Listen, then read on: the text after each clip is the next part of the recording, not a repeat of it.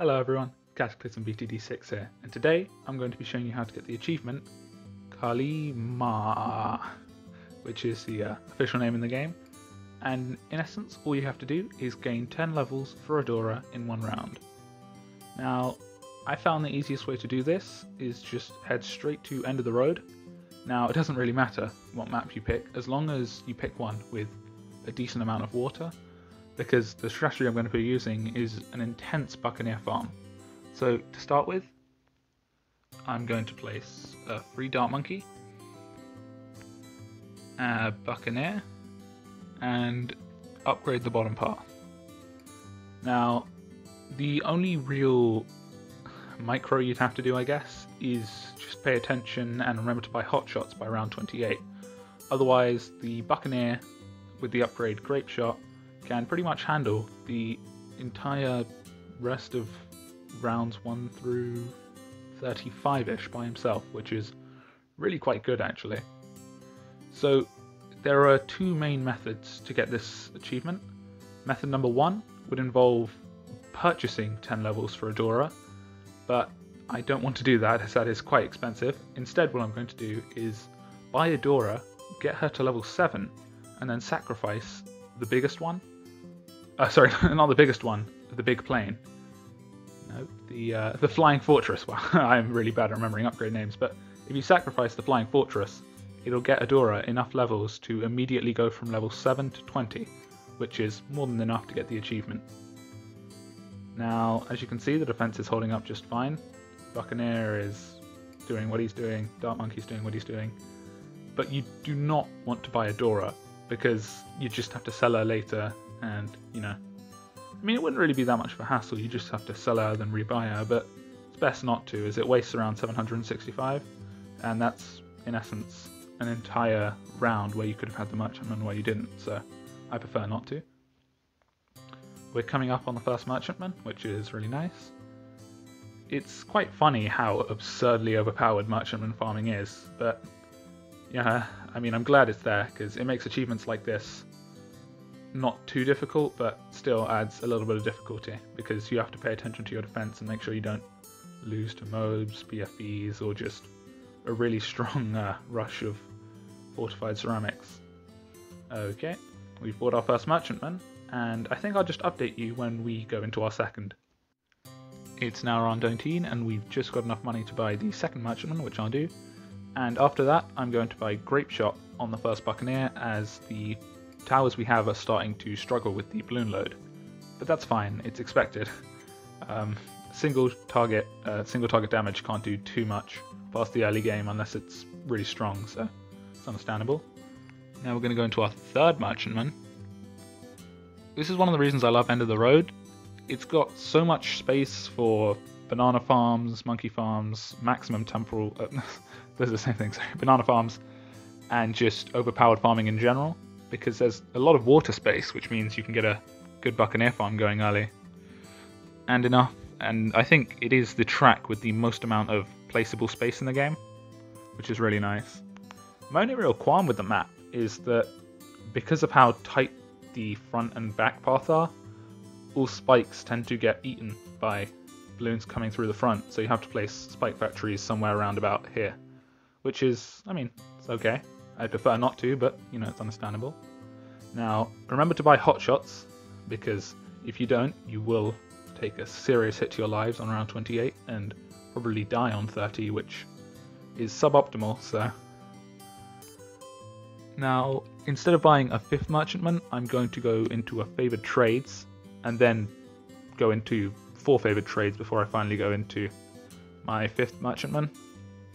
I'm not sure if this is more efficient, but it is very quick, so regardless of how sloppy you perform the achievement, you'll still get it regardless before around round 70 maximum, so that's nice.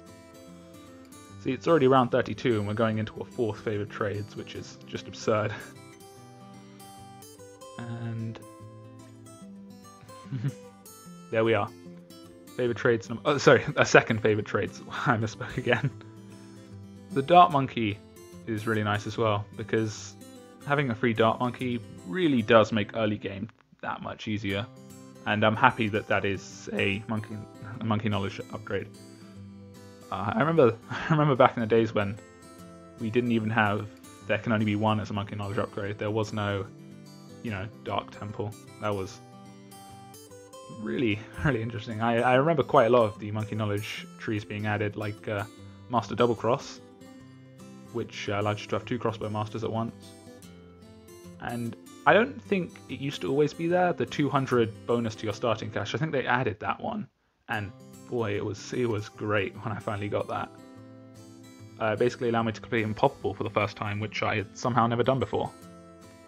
Now, as you can see, we're going into our 5th favoured trades, and we're probably going to get it before round 40, which is really nice. And from then on, we're just going to buy our favoured trades every 1 or 2 rounds. And yeah, that'll pretty much be what we do until we finally get enough money to purchase the Flying Fortress.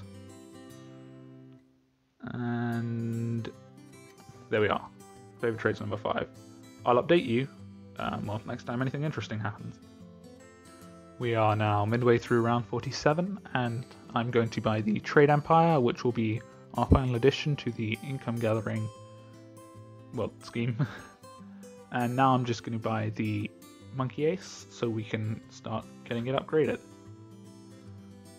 Spectre, that'll be great just in terms of defense, because these Buccaneers aren't really going to hold out for much longer, and that Dark Monkey at the start is really starting to struggle, so it'd be nice to give him some backup. Now, I think we make on average around 6,000 per round, so it should only take us around, I don't know, maybe 14, 15 rounds before we can buy the biggest one. Oh, sorry, I always call it the biggest one, a Flying Fortress, which that'd be pretty nice. And when we do, we'll basically be done with the achievement, because, well, all you have to do at that point is buy Adora, level her to level 7, and then just use her ability. It's as simple as that. The reason I like this achievement so much is because there are definitely quite a few ways of going about it. I mentioned method 1 and 2 earlier, but there is even a third method where you simply buy Adora really late into the game, and then because of how many levels she'd gain per round, she would simply level up over 10 levels in one round, which is really nice, and I think it adds just that little bit of fun, because after all, tower defense games can get quite repetitive quite quickly, and if you're really good at them, you start to lose interest and the game doesn't challenge you enough. So having diverse challenges like this and achievements and chimps mode as a whole, it's a really nice addition in my opinion. I remember back in Bloons Tower Defense 5, there was this thing we used to do called Naps Frills, and oh my god, it was a nightmare. But it was really similar to chimps, and I'm glad they acknowledged it and added an official mode for it, which was really cool. Oh wow, Flying Fortress. I forgot that this is easy. Flying Fortress is super cheap. You should have it at play around 60 really. Now Naps Rolls, I struggle to remember what that stands for again. Was it no agents, powers, selling, Naps Frills.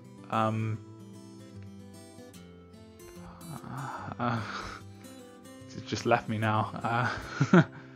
It'll come back to me one day. You can always just Google if you'd like to know. And we are approaching the Flying Fortress. And once we do, I'll sell the Buccaneers so we have enough money to, purchase Adora and level her up.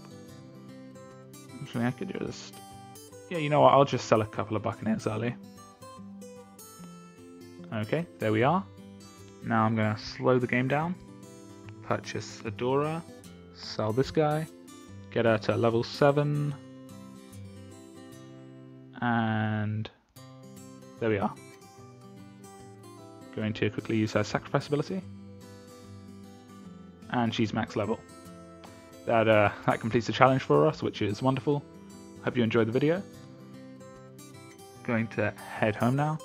Now, unfortunately, unlike last time, I didn't actually have this achievement uncompleted, so I don't even really remember the rewards, but I hope that helped you. Hope you have a good time with the rewards. I'm Cataclysm BTD6. I'll see you in the next video. Goodbye.